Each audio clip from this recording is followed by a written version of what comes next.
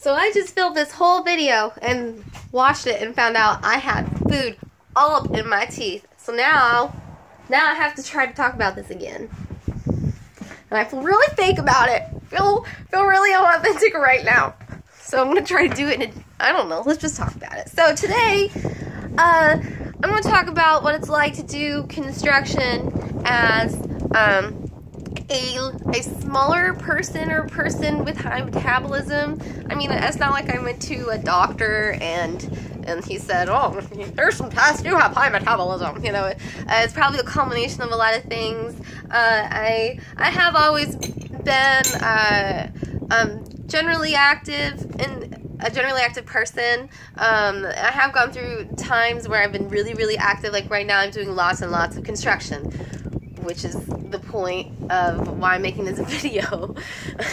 But like I've ran cross country. I've been through times in my 20s where I was into like biking, and another time I was into swimming, and right now I'm into yoga, which is my favorite because it takes so much less drive. Anyway, that's a whole nother video why I love yoga for the lazy person. Anyway, so my point is, another reason is I come from a long line of generally healthy, smaller-ish people who tend to live a long time, and I am really lucky to have that. I think it's getting windy, so I'm going to stand up. Let's try to get out of this wind. So that is another thing. Anyway, so those are all my disclaimers.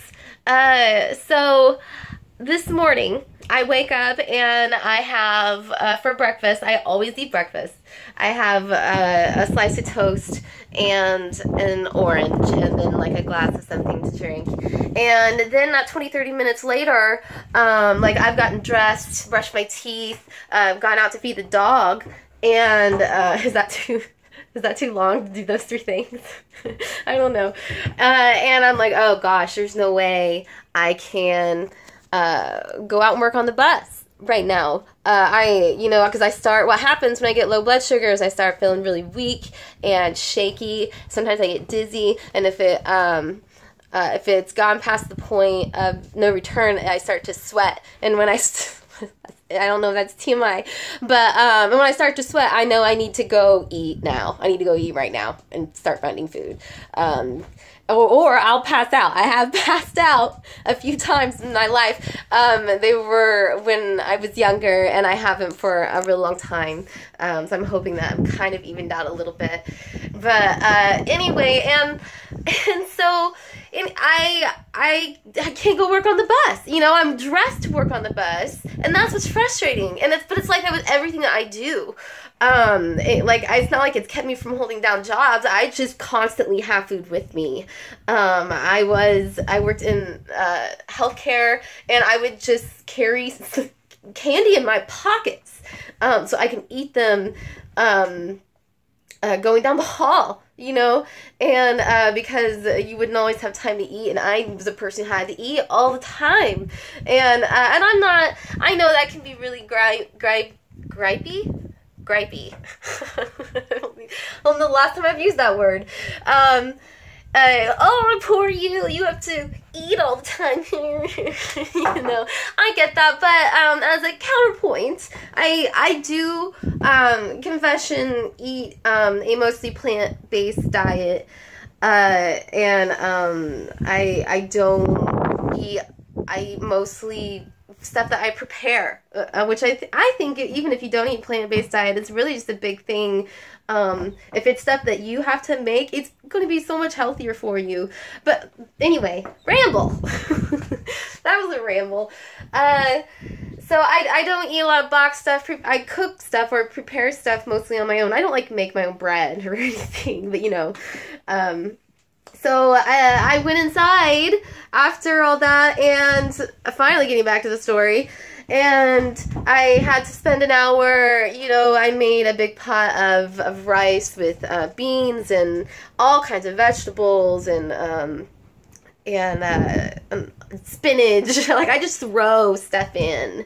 And every time I make stuff, I try to just put as many healthy calories as I can in there. You know, I'm not one of those people, oh, oil's so bad for you, you know. When I mean, okay, arteries, what, but in my case, I'm just like, yeah, sometimes I make stuff and I'm like, let's use olive oil, avocado oil, let's throw some coconut oil in there.